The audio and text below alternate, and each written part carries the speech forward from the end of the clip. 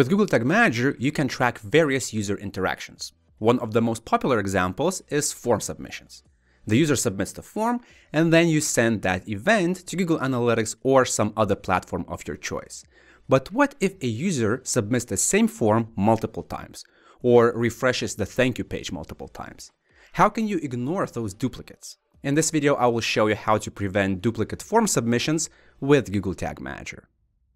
Here I have a demo form, and if I submit it, then I am redirected to a thank you page, where the page path contains /thank you/.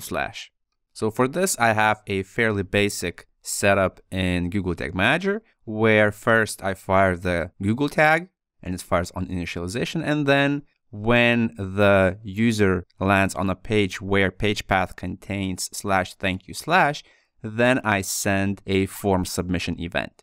Technically, I could also include some parameters like form ID because the URL contains it, but right now let's just keep things simple. So let's see how this tracking setup works in action. I will click Preview button, and then I will enter the URL of the form, click Connect, and then I will submit the form again.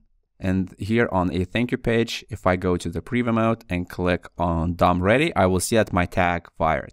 However, if I refresh the page, it will reload, and on this DOM ready, the tag will still fire, which means that instead of one form submission, I will actually track two. Technically, there are multiple ways how this could be handled. For example, maybe a developer can add a data layer push on a thank you page, and that data layer push should happen only if that form was never submitted by the person before, because the developer knows the email address, and in the database, the developer knows which emails were submitted in the form. But in this case, we will take a look at another option, which is local storage, where you can store certain information. And in this case, we could technically store the form ID. And then when the same user tries to submit or refresh the page of the same form, then we could check if that form ID was already submitted by the visitor. So to implement this, we will use two custom codes. I will post them in the link below the video. We will have to create one custom HTML tag with this code and then one custom JavaScript variable with this code. Let's start with the tag. I will copy this, including the script tags, and then I go to Google Tag Manager, Tags, New, Tag Configuration, and then Custom HTML tag. Here we should paste the code, and it's important for us to replace this part because we have to tell this code how do we want to identify the forms. In my case, the thank you page's URL contains the form ID. So I could create a variable that will fetch this value, and then the code will work with this ID. If you don't have the form ID in the URL or form ID in some other variable, maybe you could use the page path. That would work if each form's thank you page contains a different page path. For example, thank you dash and then some form ID or something else. But in my case, I have this. So technically, I could create a variable in Google Tag Manager that will return the ID. So, you know what? Maybe first we should close this, and first let's create a variable. I will discard the changes and I will go to variables, then user-defined variables, new, variable configuration, URL, and query, because this is a query parameter. It comes after the question mark. Here I will enter form_ID because that's what I have right here. And then I will save this variable and hit the button. So now let's go back and create that custom HTML tag. In tags, I will click New, Tag Configuration, Custom HTML, and then I will copy this code and we'll paste it right here. Then, instead of replace this with quotes, I will start typing two curly braces and then select the URL variable. Now, I want to emphasize that if in your case, the page path of each thank you page is different, then technically you could use another variable here, which is page path. Or maybe when the form is submitted, you get the data layer push and you have a data layer push variable that returns the form ID or form name or some other unique identifier, which is unique just to that particular form. So insert here a particular variable that will help you identify which form was submitted. But in my case, it's URL form ID. Then we won't be using any triggering, and we will just name this tag, let's say CHTML store form ID in local storage, like that, and click save. Then save tag without a trigger. And we want this tag to fire after we send an event to Google Analytics 4. Or maybe you are sending an event to another vendor like Meta, Pixel, or something else. So we want this tag to fire after we send the form submission data to some vendor. If you're sending the form submission to multiple vendors, like multiple platforms, then ideally you should fire this custom HTML tag after the last tag which sends the form submission. So for example, if this fires first and then Facebook Pixel tag fires later, then this should fire after the Facebook tag. Technically, this could be handled with tag firing priority, but right now I have just one vendor, so I will click on this tag, which is the Google Analytics 4 event tag. And after this tag sends an event, I want to use tag sequencing. So I go to Advanced Settings, Tag Sequencing, and fire a tag after the form submission. And here I will select the custom HTML tag, then click Save. So when the form is submitted, we will send an event to Google Analytics 4. And once this tag is processed, then we will store the form ID in the local storage. Let's check if this is working, but we are not done yet, of course. Right now, this is just like a temporary checkpoint for us to test. So let's click Preview. This will refresh the preview mode. And then I will submit the form again. And on a thank you page, if I open developer tools, so that could be done by clicking 3 dots, then more tools, developer tools. And if I go to application, local storage, so I have to expand this and then select my domain. And here I will enter GTM. Then I will see GTM submitted forms. And this is the ID of the form because that's what I have in the URL. That custom HTML tag, it will take the identifier that you have provided and it will store it in a local storage with this particular key. So this is the key, which is right here. And then this is the list of IDs that were submitted. Right now, we just have a list of one form ID, but so far this is working well.